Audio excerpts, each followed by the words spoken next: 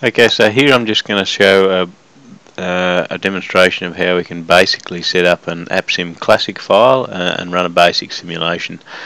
I've already got a simulation open here, but to start you just generally open up a new APSIM file, so we'll make this nice and simple. We'll open up an example.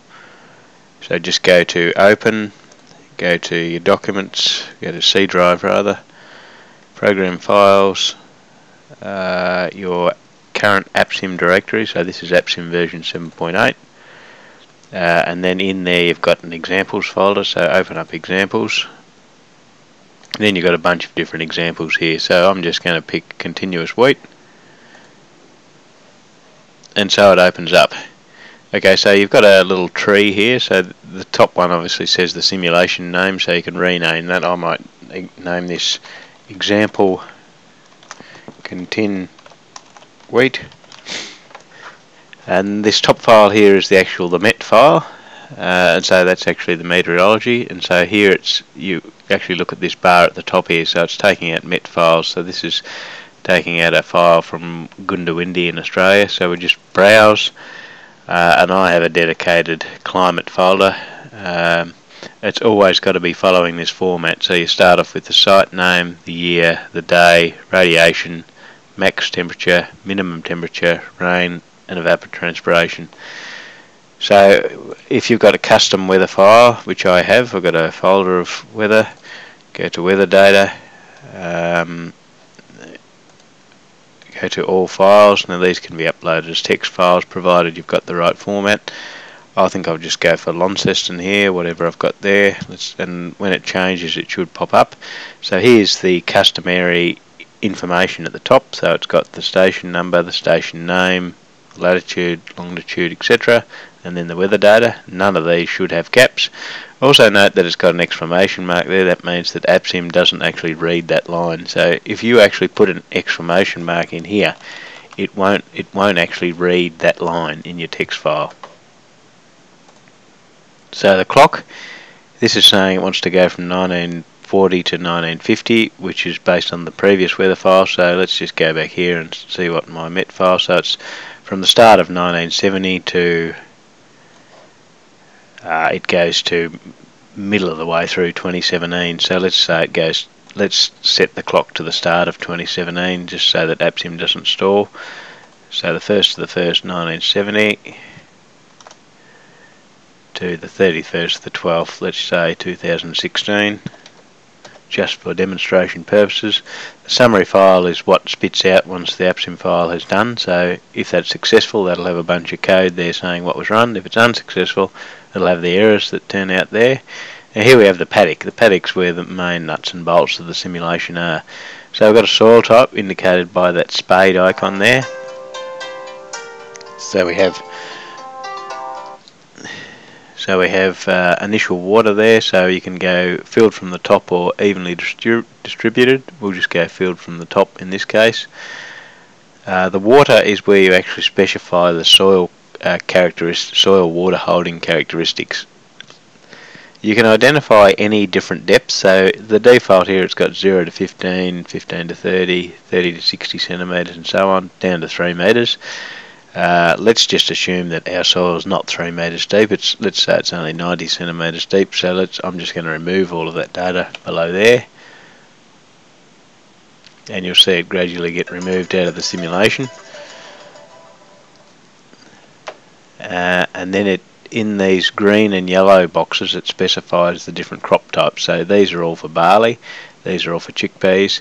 We're only going to do a continuous simulation with wheat, so I'm going to go in here to manage crops and remove all of those ones that we don't need. Hit delete, hit OK.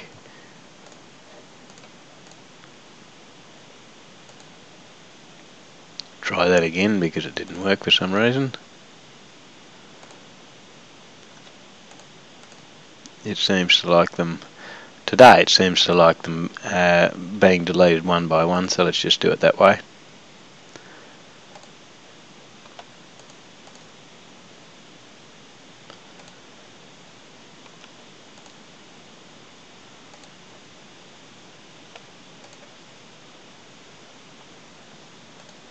Okay, so To be honest, I'm not quite sure why sorghum and cotton are still there, given that I've deleted them, but I'm assuming if I go out of this and come back to it, no, they're still there, never mind. But a fatal trap can be trying to run a simulation and leaving empty data like this, or defining soil depths for which APSIM has no data. So it'll spit an error if you try that in that case. So let's just remove those data again.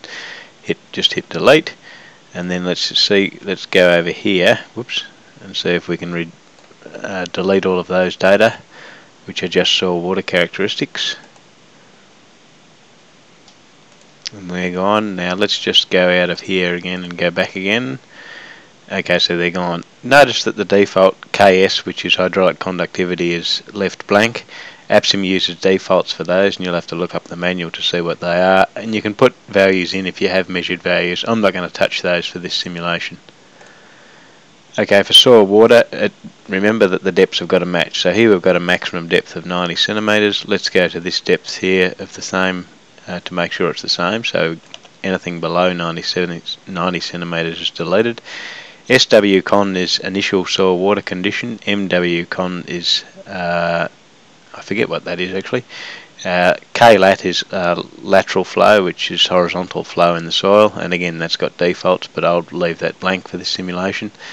These values here define the parameters for the evaporation curves during summer and winter. So cone A is essentially a coefficient for the rate of curvature of evaporation, and U is just an initial intercept. And this is when you can define, obviously if you're in different hemispheres of the globe, summer and winter will be defined at the start of different dates. So these are the defaults, southern hemisphere for APSIM.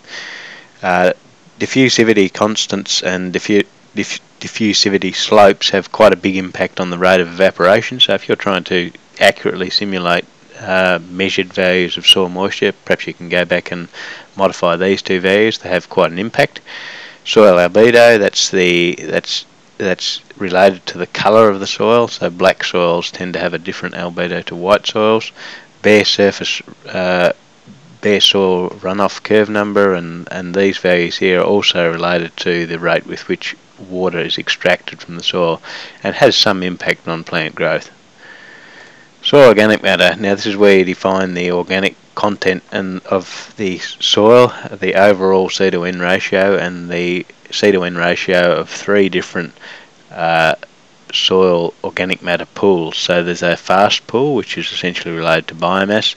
There's an inert pool, which is essentially like charcoal and doesn't break down at all, or breaks down very slowly. And there's a pool in between, which is called F pool 2, and that's calculated by difference between the inert pool and the fresh biomass pool. So again, as before, this has got to be down to 90 centimetres, otherwise APSIM will have an error. These values are greyed out because they're calculated. So just delete those there. The default root C to N ratio is 40, and other defaults there. I won't change any of those. Analysis. These values don't actually have an effect, so I'm just going to take out any values below 90 and run the simulation from that. Initial nitrogen, these have quite a big impact on the initial, particularly if you're growing a crop at the start, they have quite a big impact on the rate of growth rate. So let's just take those out again down to 90 centimetres. Also note that you can right click up here and change to kilograms per hectare if that's more meaningful to you, and it tends to be that way for me. And just looking at those kilograms per hectare values, they're quite low, so I might just change all of those to 10 just for illustration purposes. And then you've got other values that you can specify out here. APSIM uses defaults, and so you don't actually have to specify those values to run a simulation. So we've got the soil organic matter module, and there's the initial surface residue, which is assumed to be 1 tonne to the hectare, as well as the initial surface C to N ratio and the amount of residue standing. The fertiliser module, which you don't have to touch, but you need to run the simulation. Similarly with the crop component, and here it's wheat. Now here's the manager folder. This is when you define when the wheat's sown, the amount of sowing fertiliser, when it's harvested, and so on. So here we've got the sowing window, so it's saying anywhere between the 15th of May and the 10th of July we can sow. and in this case it's saying no, I won't sow if I don't get this prescribed amount of rainfall of 25 millimeters over consecutive 7 days, and the minimum allowable soil water is 100 millimeters. So I want to change that. I do want to force APSIM to sow, even if it is too dry. Obviously we can only sow wheat, so that's just a drop down box. Here's your sowing density your target initial plant sowing density of 100 plants per square metre. Sowing depth. Cultivar, if you click on that, you've got a bunch of different cultivars you can pick from there. I'm just going to pick Hartog in this case. Crop growth class and row spacing. I'm going to change that to, it's quite a narrow row spacing in this case, so 150 millimetres. Initial sowing fertiliser, this has a big impact on crop growth, so let's just leave it as 150, which is kilograms per hectare of urea, which is very high. And then harvesting, so obviously we're only harvesting one crop or type, which is wheat. Note also that you can go up here to the end of day, and it's got it allows the ability to enter different codes.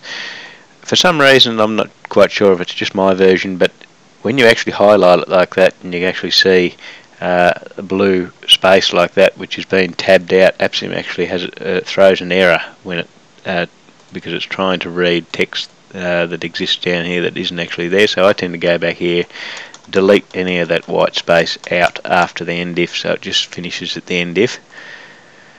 And here you've got your output file, so you've got a bunch of different variables. So here we're just saying in the first column we want date, and then we want these variables. So to add extra variables, you can go over here to the component filter.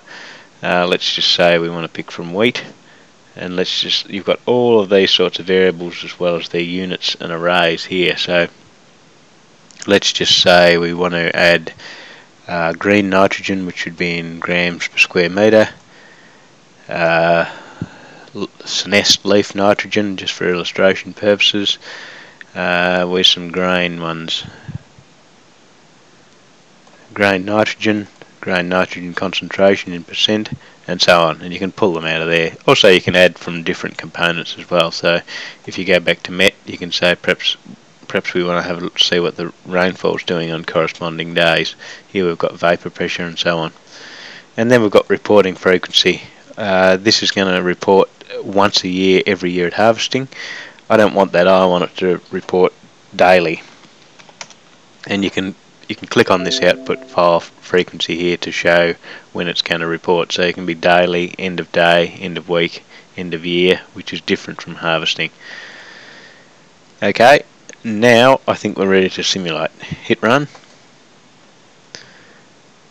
Okay, so that's a classical error if you're trying to run a simulation and it's still in the examples folder, which it is. Okay, so try and save it in a different location. Go to documents there, I'll just put example. Now hit run.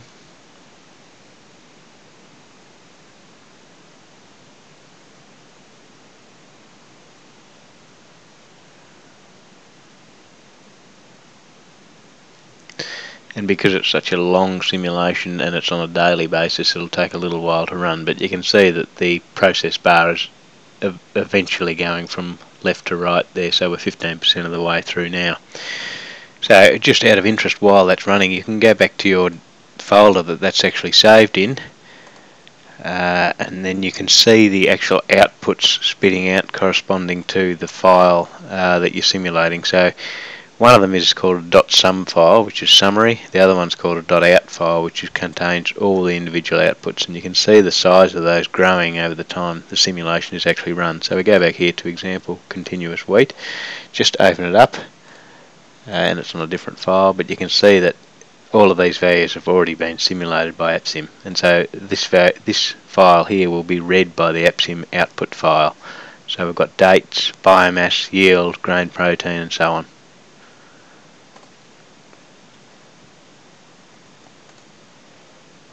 So we're 70% of the way through. If I just go back to this APSIM file,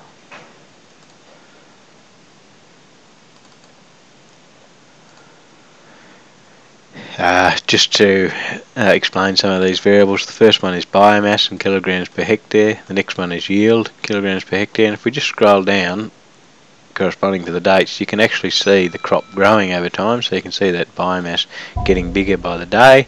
Then you can see it's grain starting to grow, and then it's being harvested on the 12th of the 1st, 1971, and here are all the corresponding outputs. So the simulation is now finished. We go back to the output file. Now let's just say we want to graph that. So there's that corresponding output file. Click here down here on the bottom file, which is graph. Go to graph bits. Let's just say an XY graph, and let's click on plot there. In the first column we want date, in the second column we want biomass, and we also want yield, but we want yield on the right hand axis. Go back here, click on the parent node. Okay, so that's obviously a little bit hard to understand, so let's just take out yield. And so all of those points, essentially you need to look at the top value. So the top value there is going up to almost 17,000 kilograms, which is 17 tonne per hectare, and the lowest one is about 10 tonne per hectare. That graph's a little bit hard to understand, so let's go back to reporting frequency. Let's change that to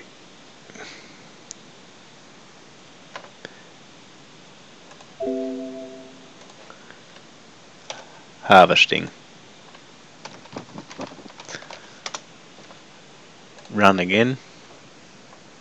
So that initial output file that I just run will now be overwritten, and it'll only output, instead of daily values, it'll output annual values. And so when we're plotting that will be a bit simpler.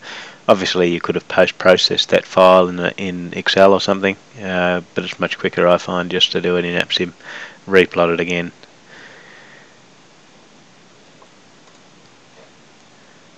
So if you try and open a Word file while it's being a text file rather, while it's being processed by APSIM, you'll get these messages. I don't want to reload it because it'll overwrite with the initial values.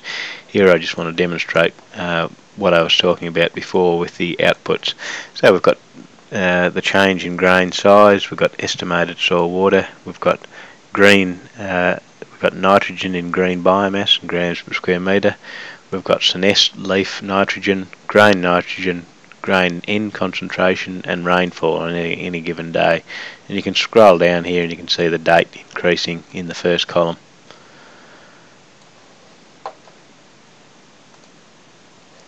So we're 85% of the way through. By the way, don't click on output file while it's running or it'll throw an error because it's changing the values as we go through. Okay, so it's 100% of the way through. Notice now that we've got much fewer outputs, so it's only showing one output for each year. Go back to the graph, and that's obviously again a bit awkward, so let's plot a histogram in this case. So it's doing a line graph. We don't really want a line graph, we want a bar graph, XY, and you can see the variation in biomass over time. Let's also plot the yield. Note that it's on the other axis, and you can see the change in biomass and yield over time. So that's it for this one. Cheers.